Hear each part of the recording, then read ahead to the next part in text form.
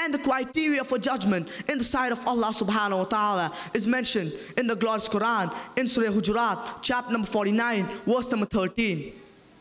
يا أيها الناس إنا خلقناكم من ذكر وأنثى وجعلناكم شعوبا وقبائل لتعارفوا إن أكرمكم عند الله أتقاكم إن الله عليم خبير. O mankind, we have created you from a single pair of a male and female and divided you into nations and tribes so that you may recognize each other, not that you may despise each other.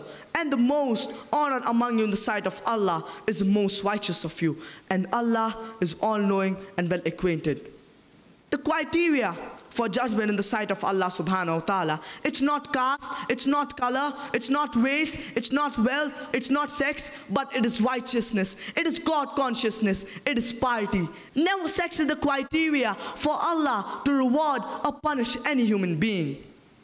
And Allah subhanahu wa ta'ala says in the glorious Quran, in Surah Al-Imran, chapter number 3, verse number 195. أَنِّي لَا أُضِيعُ عَمَلَ عَامِلٍ مِّنْكُمْ مِنْ ذَكَرٍ أَوْ أُنْثَى بَعْضُكُمْ مِنْ بَعْضٍ.